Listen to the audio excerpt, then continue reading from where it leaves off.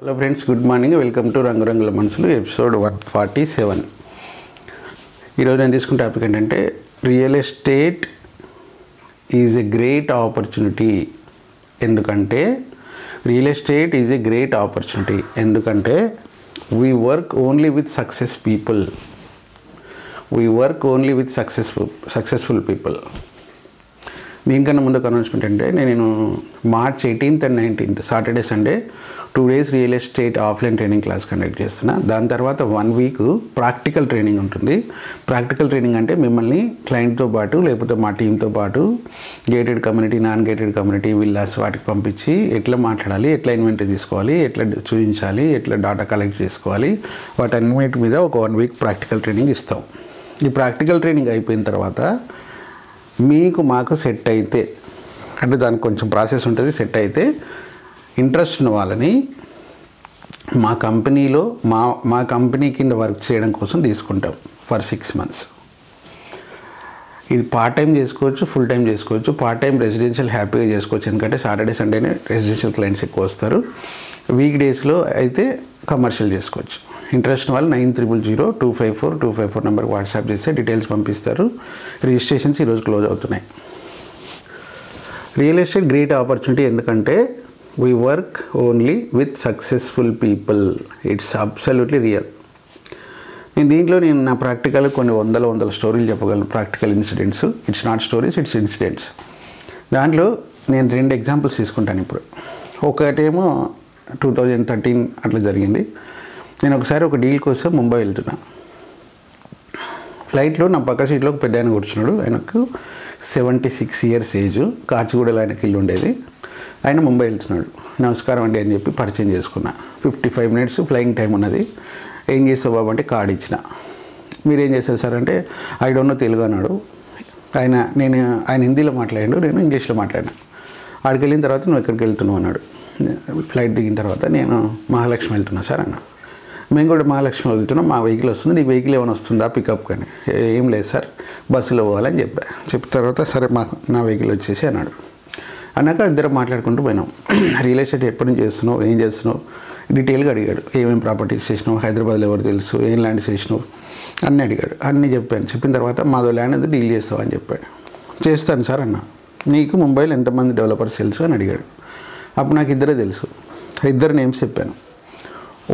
ఆ 2 నేమ్స్ చెప్పిన తర్వాత ఒక బిల్డర్ గురించి ఇన్డెప్త్గా డిగ్గింగ్ చేస్తున్నాడు. ఆయన పొలిటీషియన్ కదా, ఓనర్ కదా, ఆయనకి 2 కొడుకులు కదా, నీకు తెలుసా, ఎట్లా తెలుసు? నేను మొత్తం అనేది చూపించా, ఈమెయిల్ కన్వర్సేషన్స్ అన్నీ. నాకు ఆల్రెడీ తెలుసా, చాలా నుంచి తెలుసు, హైదరాబాద్లో వాళ్ళు నాతో ప్రాపర్టీ కొన్నారు తెలుసు అని చెప్పా. తర్వాత ఆయన తీసుకెళ్ళి ల్యాండ్ చూపించాడు. ల్యాండ్ చూపించిన తర్వాత ఆ ల్యాండ్లో ఒక 100 floors కడితే బాగుంటుంది. ఆయన నెక్స్ట్ 50 yearsలో ఆయన రియల్టర్ కాదు, వేరే business industrialist. 50 yearsలో Mahalakshmi ఎట్లుండబోతుంది, Mahalakshmi area ఎట్లా డెవలప్ కాబోతుంది, మొత్తం స్కై స్క్రాపర్స్ వచ్చేస్తున్నాయి. దీంట్లో 100 floors అయితే చాలా సీ వ్యూ 360 degrees వస్తుంది. ఆ విజన్ అవి చూస్తే మతిపోతుంది. 76 years మనిషి నెక్స్ట్ 50 years విజన్ గురించి నాతో అర్ధగంట సేపు మాట్లాడాడు. షాక్డ్. అంటే successful people have long term vision.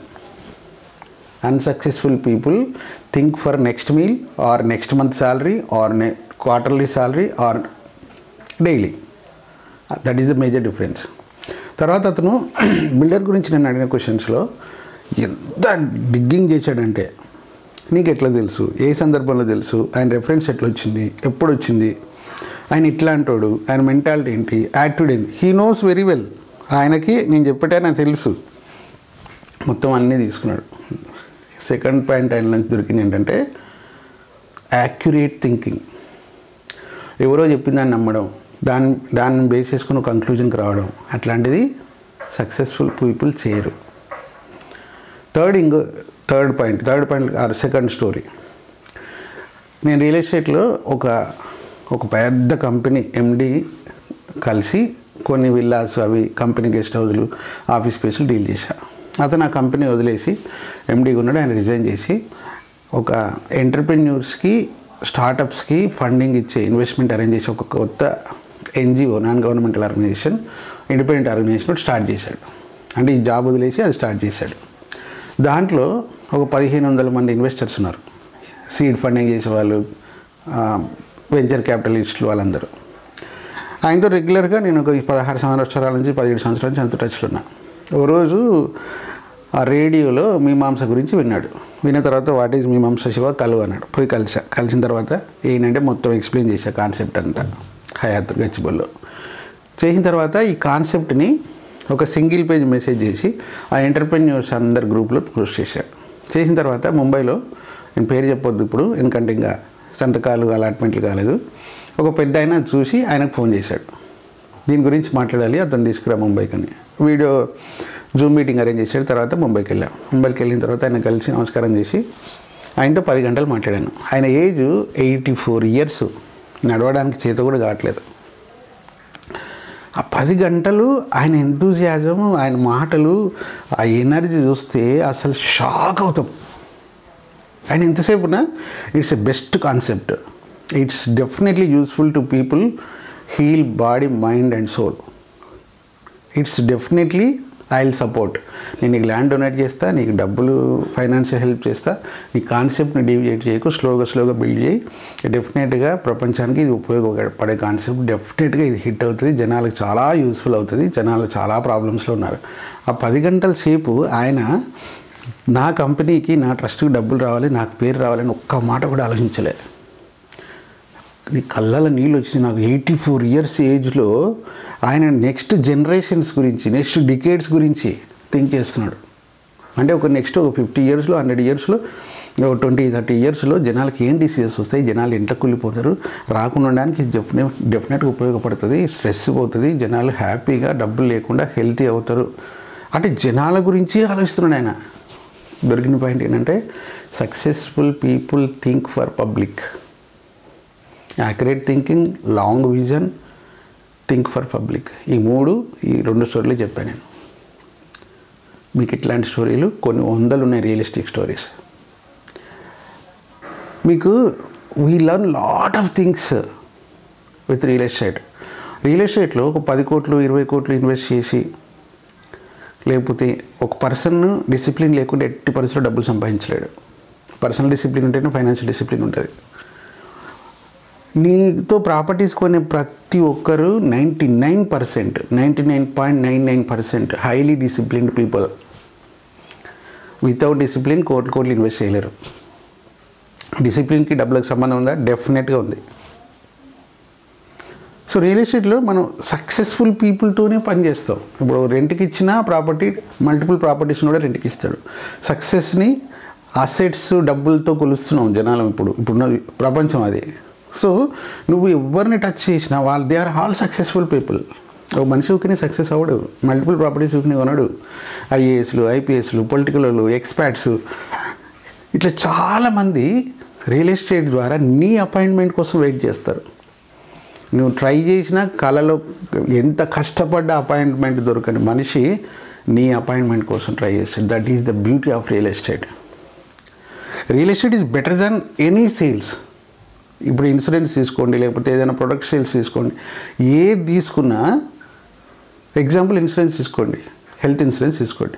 తీసుకెళ్ళి నీ క్లయింట్ వెతుక్కొని, రెఫరెన్స్ ద్వారానో, అడ్వర్టైజ్మెంట్ ద్వారానో, మార్కెటింగ్, డిజిటల్ మార్కెటింగ్ ద్వారానో వెతుక్కొని ఆయన దగ్గరికి వెళ్ళి అపాయింట్మెంట్ తీసుకొని, సార్ ఇది మా పాలసీ, నువ్వు చచ్చిపోతే 1 కోటి ఇస్తాం, కాలిరిగితే 50 లక్షలు ఇస్తాం, లేకపోతే ఇంకోటి ఇస్తాం, లేకపోతే మీ పిల్లలకి ఇస్తాం. అంటే ఇక్కడ I'm not criticising, you are approaching your client. But real estate is different. బాబు నా దగ్గర 20 crores ఉన్నాయి, నేను ఇన్వెస్ట్ చేద్దాం అనుకుంటున్నా ల్యాండ్లో, నాకు ల్యాండ్ చూపించు. నా దగ్గర 10 crores ఉన్నాయి, నేను 10 crores పెట్టి విల్లా కొందాం అనుకుంటున్నా, నాకు విల్లా చూపించు. నాకు రెంటల్ వచ్చే ఆఫీస్ స్పేస్ కావాలి రెగ్యులర్గా, నేను ఒక 25 crores ఇన్వెస్ట్ చేస్తా, నాకు ఇంత రెంట్ వచ్చే ప్రాపర్టీ చూపించు. They approach you in real estate. In insurance or other sales, you have to approach your client. In real estate, your client approaches you. That is the beauty of real estate. Real estate is a great career, no doubt. Great opportunity to meet big people, successful people, experts, everyone. you get lot of money, you will have lot of time, you get lot of big circle, you get big network, you learn lot of disciplines with people. It's God gifted opportunity. You can do part time, you can do full time. Hyderabad లాంటి సిటీలో professional real estate agents కరువు. People అంతా multi cultural city, different states నుంచి different countries నుంచి వస్తారు వెస్ట్కి, హైదరాబాద్ వెస్ట్కి. ఏజెంట్కి తెలుగు తప్ప ఇంకోటి రాదు, వాళ్ళకు ఇంగ్లీష్ హిందీ తప్ప ఇంకోటి రాదు. Not only communication, they don't know basic knowledge. వేల మందికి ఆపర్చునిటీస్ ఉన్నాయి. అందుకే real estate training classes conduct చేస్తున్నా. Thank you.